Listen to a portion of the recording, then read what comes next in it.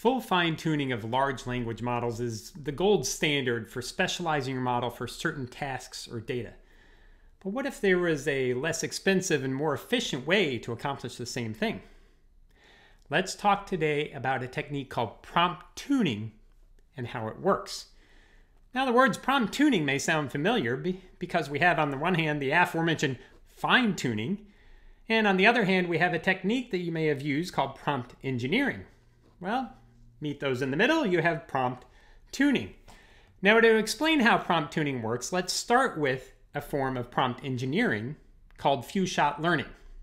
In few-shot learning, when a user provides their input, we are going to prepend that with a list of examples for that particular task. Maybe it's sentiment analysis or summarization.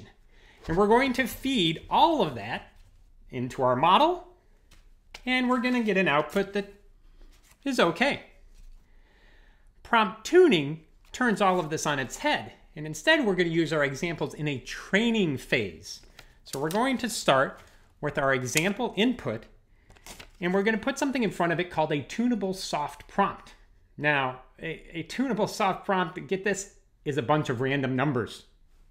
Kind of crazy, but we're going to feed that into our model, and the output that we're going to get the first time, probably not so good.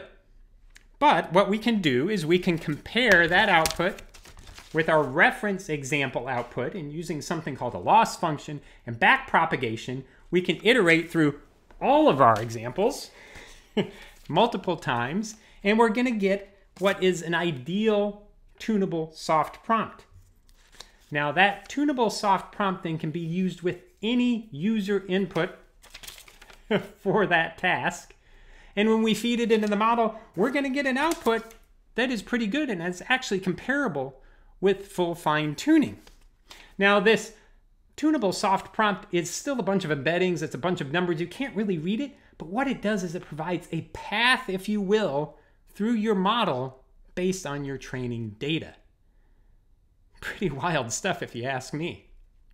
So in the end, prompt tuning provides a more cost-effective and more efficient way to customize your model without changing that underlying model, which is required in full fine-tuning, yet still gives you similar performance. So how do you think you might use prompt tuning for your generative AI use cases? Let me know in the comments below.